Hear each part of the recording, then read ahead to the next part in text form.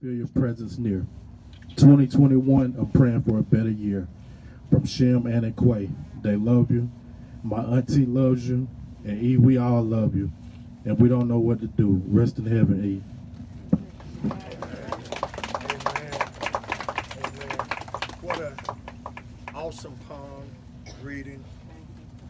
Many good things has been said this afternoon about our Chattahoochee Court brother, better known as E. I looked at his friend that came up in Chattahoochee Court, said many good things about Brother Emmanuel Thomas. So that lets me know that I don't have many things that I have to say this evening, because the homegoing service have already been preached. But one thing I do want to do this evening, I come just for a few moments, if you may allow me, to encourage the family,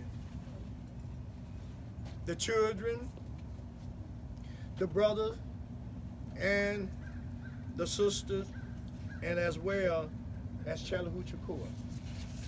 Truly, Brother Emmanuel Thomas is going to be missed down here on this side. But I can promise you for sure, if you live according to God's word,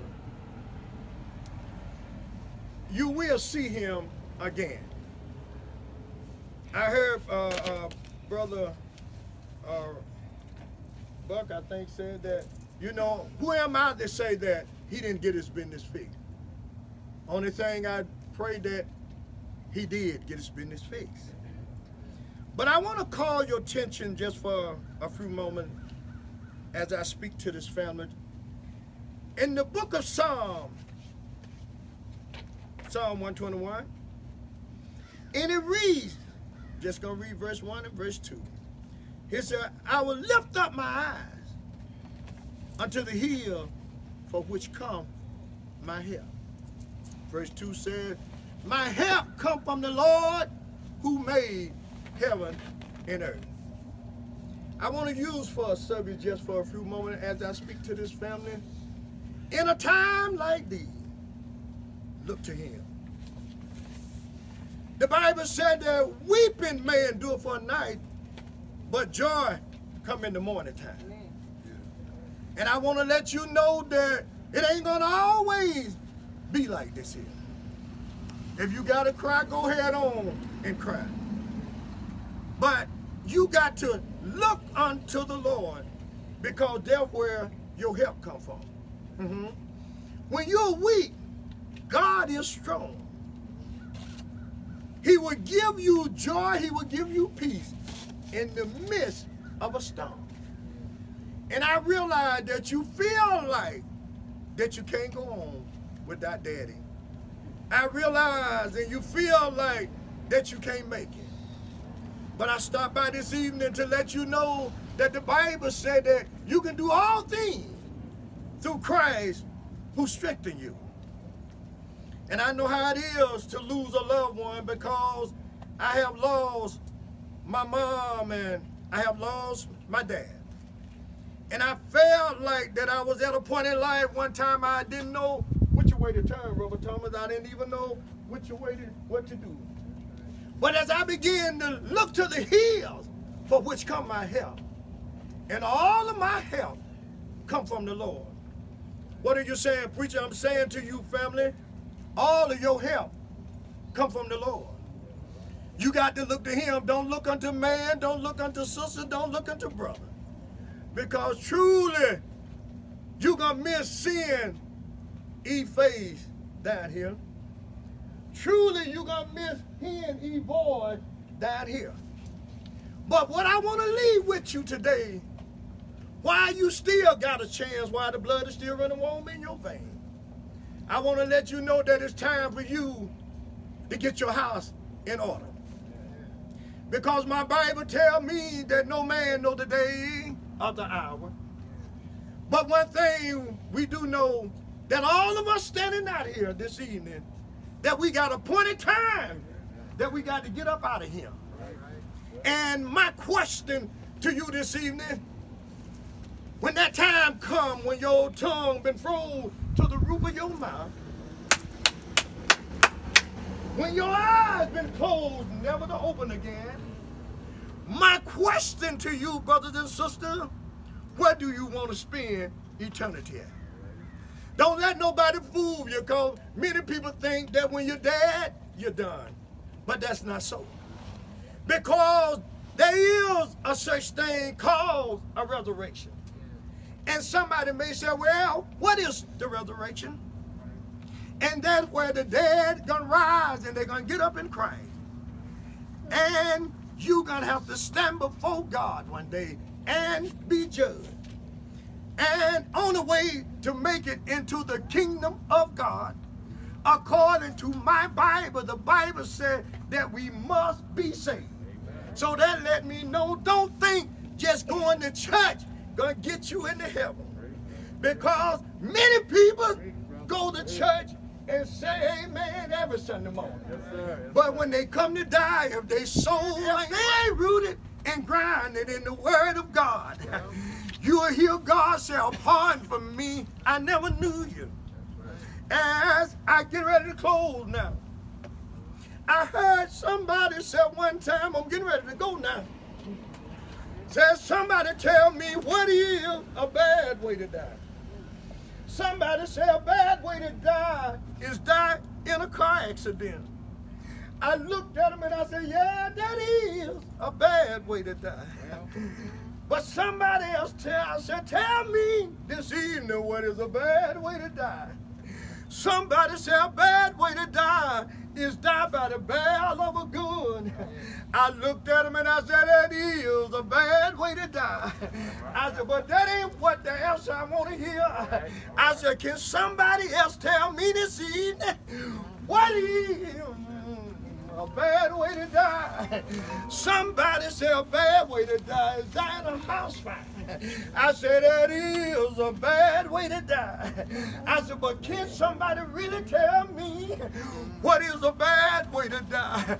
An old lady got up in the church and she said, preacher, a bad way to die is to die and ain't in Christ. Because if you die and you ain't in Christ, my Bible tells me in hell you will lift up your eyes. That means that while our blood is still running warm, let us get it right. Truly, Brother Emmanuel, better known as E, gonna be missed. But how many of you know every day that your eyes come open and you still got the activity of your limb and you're still in your right mind, God is still giving you another chance to get it right. To get it right. Because who knows, the next time just might be my time. The next time just might be your time. And some of us live like that we're going to be here forever. But you're sadly mistaken.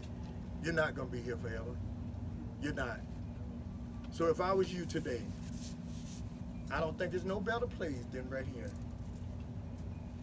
If I was you today, and if I didn't know the Lord and the pardon of my sin, and if I know that I wasn't saved, I would give my life to Him right now. I'm not saying, yeah, I'm a member of a church. I'm quite sure all of us might be a member of a church. But do you have a relationship with Him? Do you know Him? Do you know Him as your Lord and Savior? Do you really know Him? That's the question I want to leave with you today. Do you really know Him? Because Brother Emmanuel Thomas didn't have no idea that on that morning he got up, that was going to be his last day. I done seen people in the best of health get up and drop dead just like that. But family, Quay, I remember him all the time when he was coming up. Me and him used to laugh and joke. Hold your head up. Look to the hill. Dad, you're going to miss Daddy. But when you look up and look to God, he will give you the strength. To his other son, to his daughter, and to all of you, just know that God don't make no mistake. Sometimes we ask the question, why? When we should ask the question, why not? Because we know that this is not our home. We're just pilgrims passing through. So let us make sure that we know the one that went to the cross for your sin and my sin.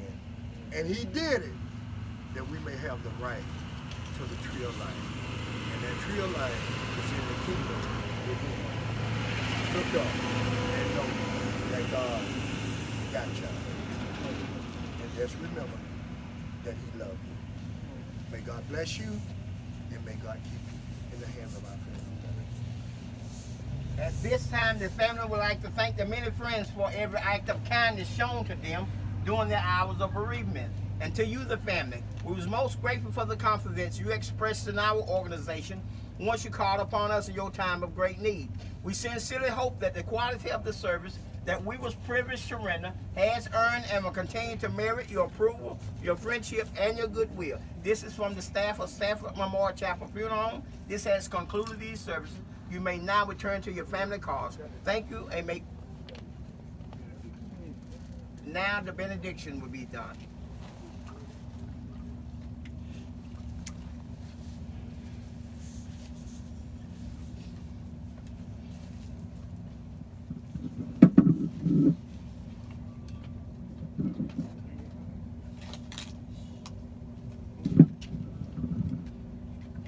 For as much as it has pleased Almighty God in his wise providence to take out of this world the soul of our deceased brother, we therefore commit his body to the ground, earth to earth, ashes to ashes, dust to dust, looking for the general resurrection in the last day, and the life of the world to come, the rival Lord Jesus Christ, at whose second coming in glorious majesty to judge the world, the earth and the sea shall give up their dead, and the corruptible body of those who sleep in him shall be changed, and made like unto his own glorious body, according to the mighty workings whereby he is able to subdue all things unto himself.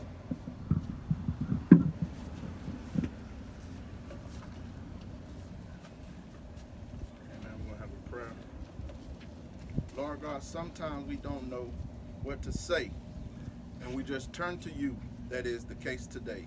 We turn to you, who is our strength during this time of death. You are the giver of life in the name of Jesus Christ, who is the source of eternal life. You also understand death, so we trust you today. Father, we know you know our grief. Give us peace and comfort. Dry our tears and smooth our pain. This has concluded these services. They may now return to your family cars. Thank you, and may God continue to bless you as I pray.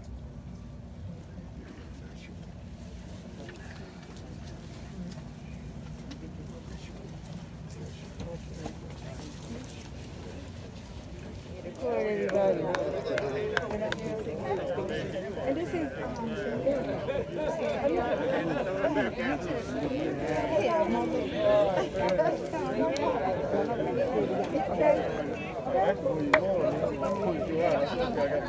oh, okay.